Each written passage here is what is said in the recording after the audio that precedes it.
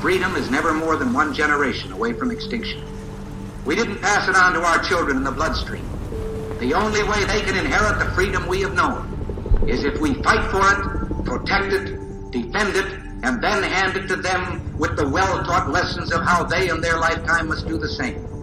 And if you and I don't do this, then you and I may well spend our sunset years telling our children and our children's children what it once was like in America when men were free. What an exemplary organization you are, devoting yourselves to the pursuit of peace and national security. I can think of no loftier purpose or goal. Ronald Reagan to the Center for Security Policy in 1995. Can anyone think of a loftier purpose or goal? That is why generations of Americans have devoted their lives, fortunes, and sacred honors to the preservation of the United States in this multi-generational war for the free world.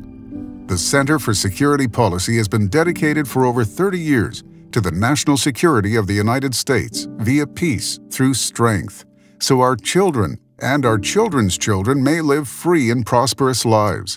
There is no loftier purpose or goal.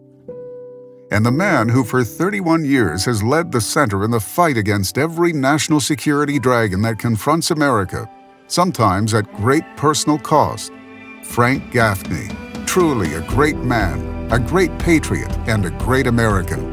And here is one of Frank's favorite songs, which exemplifies what he and the Center are all about. It is my happy privilege to introduce a new song, God Bless America. While a storm cloud gathers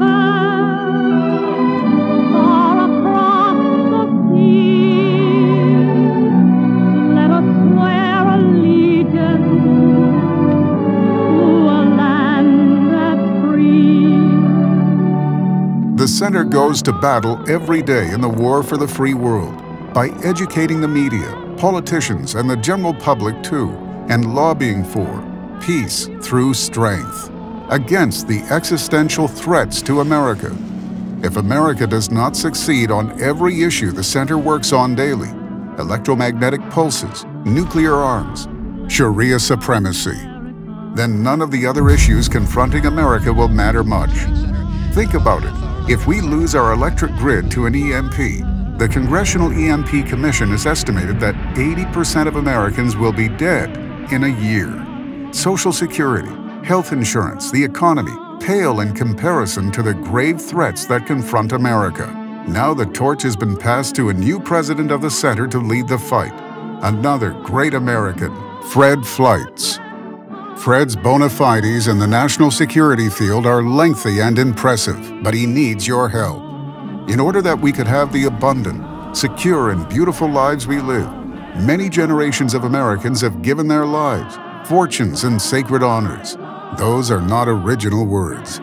They are the last words of the Declaration of Independence.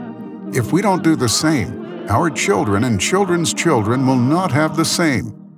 We are not asking you for your life or sacred honor, but we are asking you for your fortune, or a portion of it anyway. Please consider putting the Center in your estate plan. There is no greater legacy you can leave for your progeny than funding the Center in perpetuity, so that the Center can always pursue its mission of peace through strength, and America can always be free. We pray that you will join us in this multi-generational war for the free world, and remember the Center in your estate plan. Thank you, and may God always bless America.